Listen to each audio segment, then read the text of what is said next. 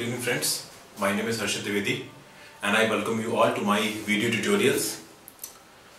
I am preparing these video tutorials in order to help you prepare for your aptitude examinations, and the topics that I will be teaching you here are all the topics of maths, that is quantitative aptitude, and topics of reasoning, topics like Venn diagrams and logical deductions, implications, imperatives, Venn diagrams, cubes. So these will be the topic that I will be taking up with you in this video tutorials of mine. So this is basically you can say a sort of free help from my side to you guys in order to prepare yourself for your aptitude examinations. This is my first introductory lecture. So basically I will not tell you about what will be my curriculum. Likewise, as I will be making more and more videos, I will be uploading it on my blog. The URL of my blog is gs-india.blogspot.in. You can watch my videos there. And as soon as I will be making videos, I will be uploading them on my blog and you can see it. So right now in this class, I will be starting up with my first chapter which is named as numbers. So, I am starting up with numbers. In my first class, I will be dealing with very basic concepts of numbers. As soon as the classes will go on, the level of my teaching of the concepts that I will be telling up in my class will also go up basically. And if you want to know precisely for what exam I am doing these things, then I will say three names. The first one is CAT, that exam through which most of you want to fulfill your MBA dream. And I personally recommend that I myself am a 99.62 percentile in quantitative aptitude section of mathematics. So basically what I am going to teach you here is definitely going to help you as far as your CAT quantitative aptitude preparation is concerned, and also the reasoning section. Obviously I will not be able to take up English because my own concepts of English are not very good, and this was a reason that maybe I was not able to manage a good call in a big IIM. So let it be. As far as number system and reasoning is concerned, I have taught in both the top institutes of India, that is Career Launcher and Time for Education. I have been associated with both of these institutes. I know what sort of preparation, how the preparation is done, and the best of quality of classes when it comes to quantitative aptitude and reasoning, you will find them here, totally free of cost. Not even a penny you have to give it. All my lectures are available totally free on my blog. So starting from numbers, everything I will take up in detail, concept-wise. I hope you will like my classes. Starting. Numbers. Types of numbers. First thing you come to your mind is imaginary numbers. Real numbers.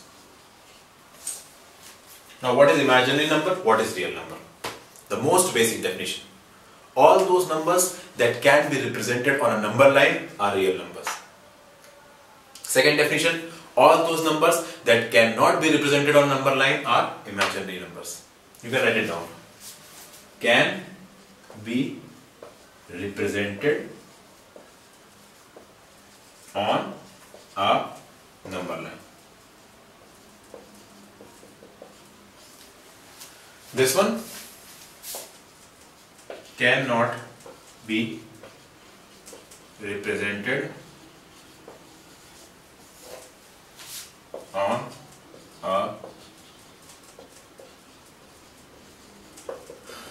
a number line. Now what is this number line? I will tell you in detail what this number line means. First of all, numbers are of two types, imaginary number, real numbers. Obviously there is also a complex number, but complex numbers are nothing but the sum or mixture of real numbers and imaginary numbers. That I will take you further on.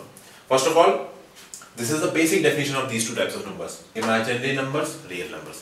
When it comes to CAT, 99% of the questions are covered from real numbers. Questions which involves the concepts and formulas, fundas of imaginary numbers are found in topics such as functions, quadratic equations, inequalities, and maybe in sometimes numbers. It can be asked in various sort of thousands sort of forms.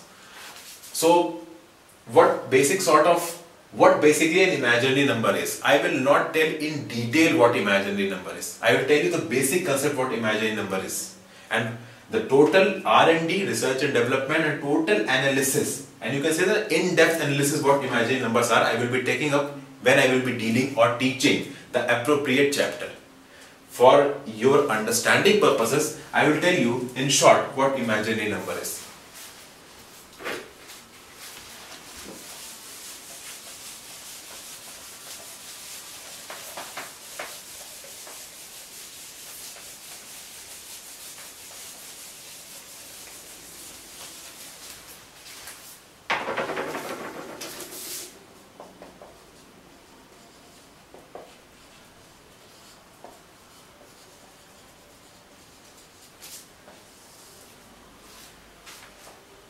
Suppose we say that there is a number 4 and we want to calculate the square root of 4. That is this thing. Square root of 4. So, if I write something like this, these two are the same things. 4 to the power 1 upon 2 is equals to under root of 4. The value of it comes out as plus minus 2. So the point is that when in the power of 4 I put up 1 upon 2, the outcome comes as plus minus 2. Now in the same case, if I do something like this, I put inside under root of minus 4.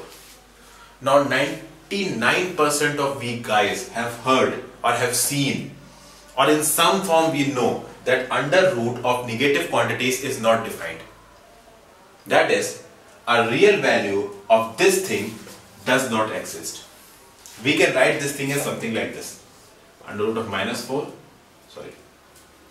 into minus 1. This will come something like this.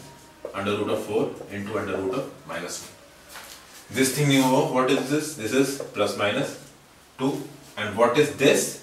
This is I. I stands for iota. The value of iota is equals to under root of minus 1. So, whenever we find I, we already know that it is equals to under root of minus 1. And whenever there is a term such as I present in any expression, we immediately know that this is an imaginary number. So, the main reason of the presence of imaginary number is that we basically do a square root of a negative quantity. Not only square roots. One more thing. Let's have a look. I hope you understood all this thing. If you not, you can rewind the video and see it once again. It is very simple. Under root of negative quantity is not defined because under root of minus 1 is present and under root of minus 1 is represented as iota.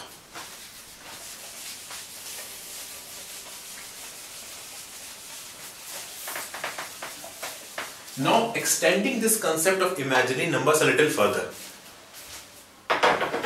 we have to see it in this form. Suppose there is a number n, okay, and in the power of n we have written something like this, 1 upon x, and we want to find the nature of this quantity.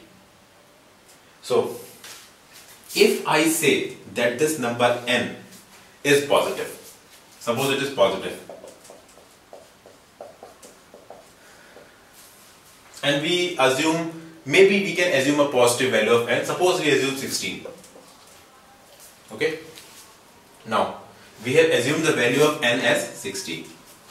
Now we assume a value of x as 4. Okay, we will write it 1 upon 4. What will be its value? Its value will come out at 2 or minus 2. Why? We can write it as, suppose this is k, so this, what will be this become? N is equals to k to the power x. This 1 upon x will go in this power, k to the power x it will go. Similarly, if we assume that this is equals to k, then what will this become? This will become is equals to k to the power 4, and then k can be plus 2 or minus 2. This is the case. This is one case. Coming to the second case.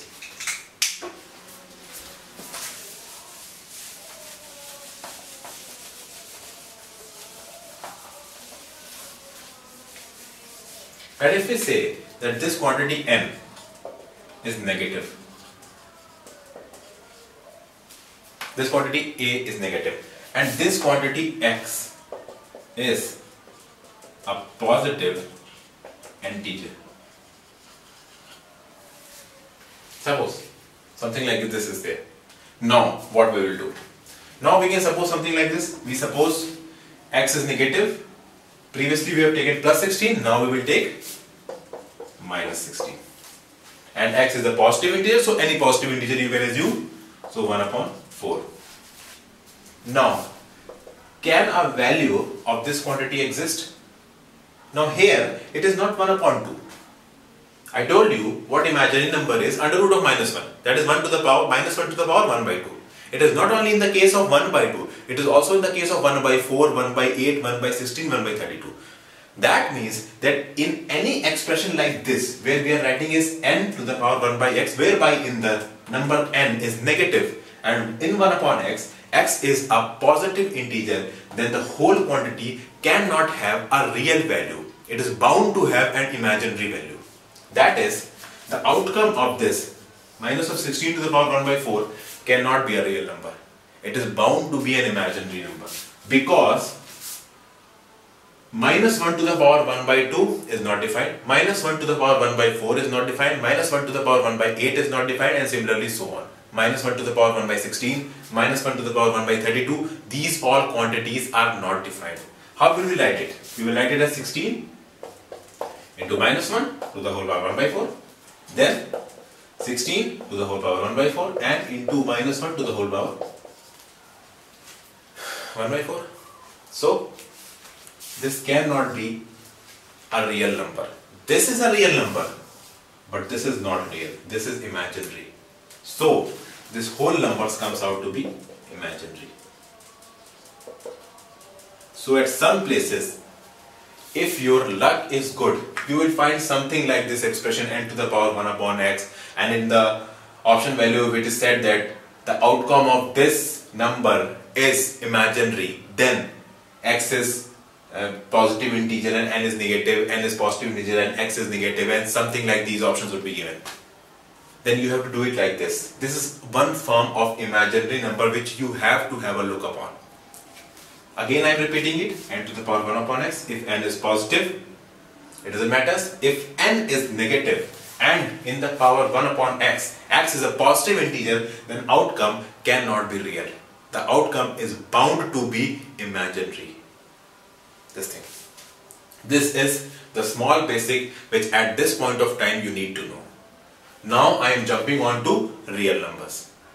When important, I will come back and I will explain this imaginary number in detail to you. There are some more important concepts that you need to know about imaginary numbers as far as the level of CAT is concerned, as far as the level of other exams like SBI PO. In SBI PO not much maths is there, but in SSC, CGL and all other exams, this much amount of concepts are important, more than important. For CAT, XLRI, this thing you need to know, and there are 2 or 3 concepts about imaginary numbers which I will tell you in my subsequent lectures. Kindly visit my blog regularly, you will find those lectures there.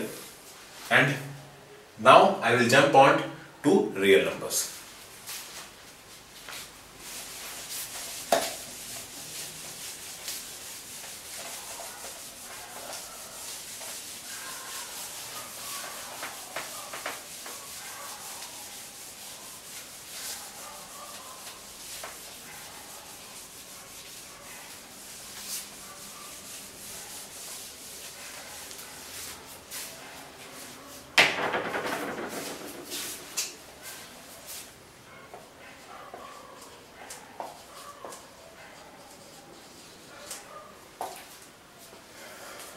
The very first classification.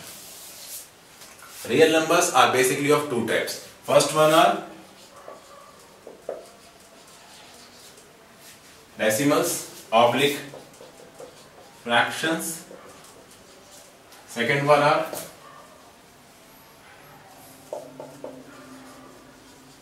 integers. These 2 you know that what are integers, what are decimal fractions. All those numbers which have their fraction part non-existent are termed as integers. All those fractions which have an existent fraction part, they are termed as fractions or decimals. Examples of integers are something like this: 2.0, 3.0, minus of 4.0, minus of 7.0. And when it comes to fractions or decimals, it can be something like this: 2.33, 6.34, 8.5, 0.57, so on. So basically these are the two things, decimal fractions, integers. Now this has a whole lot of classification beneath it. This thing, decimal fractions and integers. There are some things you need to know about integer. What are integers? What are positive integers? What are negative integers? What are non-positive integers? What are negative? What are non-positive integers? And something like this. So in my next video tutorial, I will tell you the further classification of integers and the further classification of decimals and fractions. Thank you.